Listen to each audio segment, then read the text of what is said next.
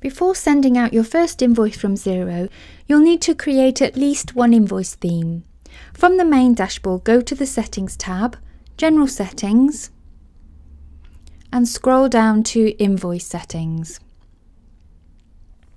In this demo company, there are 3 invoice themes already set up and showing.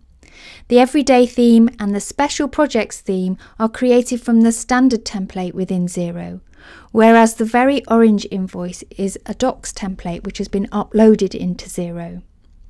Because the Everyday theme is at the top of this page, it will be used as the default and you will need to select the other invoice templates to use them.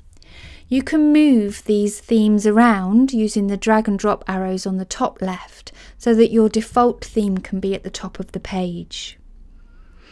I'm now going to show you an invoice that's been created using the Everyday theme. As you can see, it's a very simple, easy to read invoice, but I want to make a few changes to this. I want my title of my invoice to say Sales Invoice, and I want to take away this payment cutaway because I'm discouraging my clients from paying me by check. So if I go back to my themes and I go to the Options button and Edit, I want to change this tax invoice title to Sales. And I want to untick this payment cutaway advice, and I'm going to leave everything else as the same and save.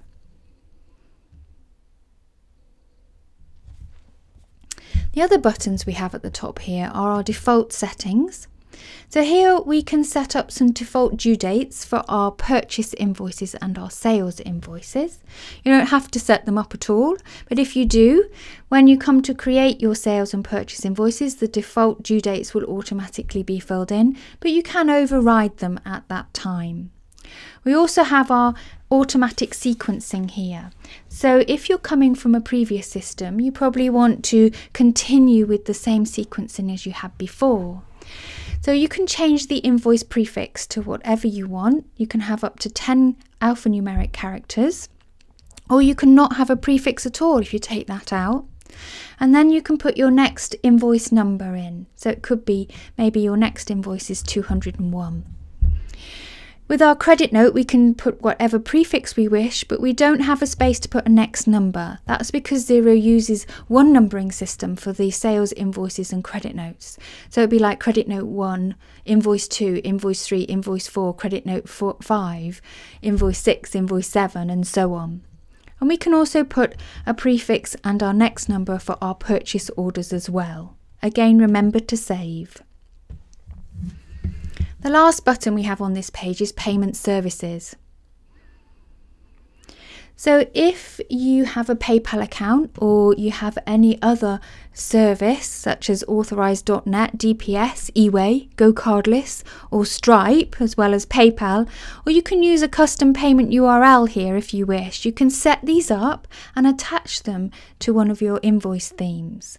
So if we, for example, we look at this PayPal account, so it's been set up within Xero, and with a PayPal account you just need your PayPal email address, and it's been allocated to the Everyday theme.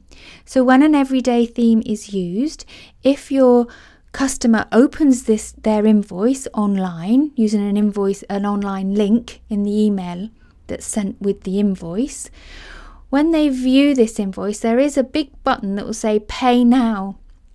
And if they use that button, it enables them to pay into your PayPal account.